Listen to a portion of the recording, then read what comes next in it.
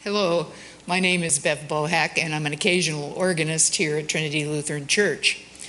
I learned how to play the organ over about 50 years ago, and it was all the fault of my big brother. He chose to have an organ rather than a car for his 16th birthday. And being the frugal family that we are, of course everyone in the family then had to take lessons. Our organ teacher was an old family friend, Edna Michelson, and she was famous for playing piano for the silent movies, as well as in accompanying Johnny Carson in his magic act when he was in high school. However, her main goal in life was to produce church organists.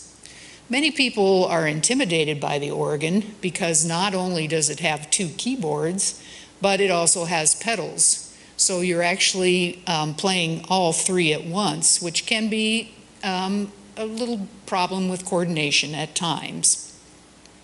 Her main focus for the church organist was to provide hymns for the congregation to sing and to make it singable, as well as some inspiring music in between.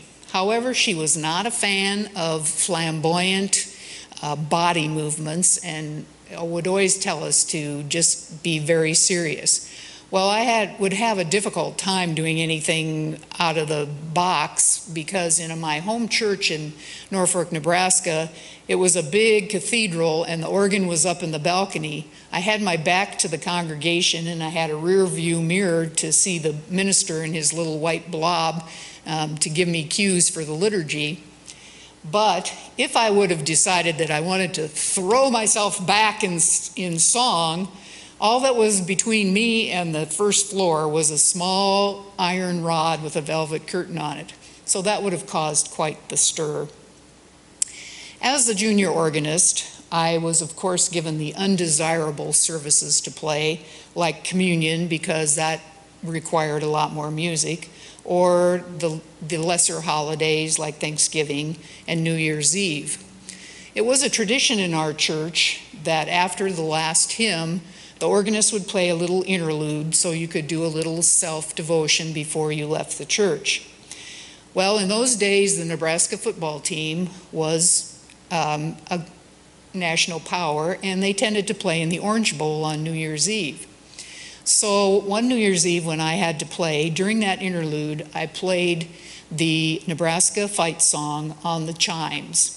I think my mother probably got a case of whiplash when she was whipping around to see who was doing that.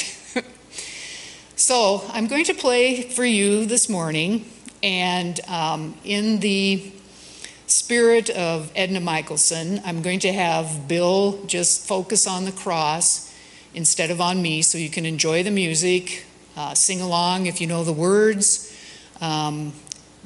pray, whatever you would like to do. I'm going to do some Bach because he was the original Lutheran composer, and some old hymns, and I will try to maybe change around the settings on the organ a little bit so you can hear different sounds coming from the organ. Thanks.